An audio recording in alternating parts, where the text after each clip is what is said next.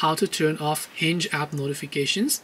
Hey everybody, welcome back to our channel. In today's video, I will guide you through the steps on how you can turn off notifications for the Hinge dating application. So make sure to watch the video till the end.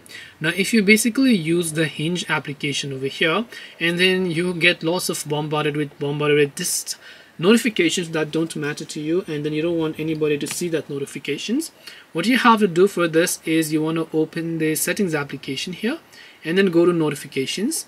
Under notifications, you'll find the application known as Hinge. Now, assuming that you have enabled notifications for Hinge, you can just turn off the toggle like this.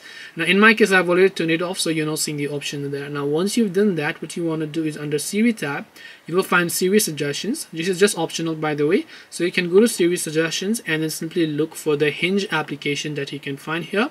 Once you look for the Hinge app, just turn off the toggle next to Hinge, and then you will be able to turn off all the toggles and then notifications for the Hinge app. This way you can turn off notifications for the Hinge app. Hope this video was very helpful. If you have got any more questions, then feel free to leave them down. Thank you for watching and see you in the next video.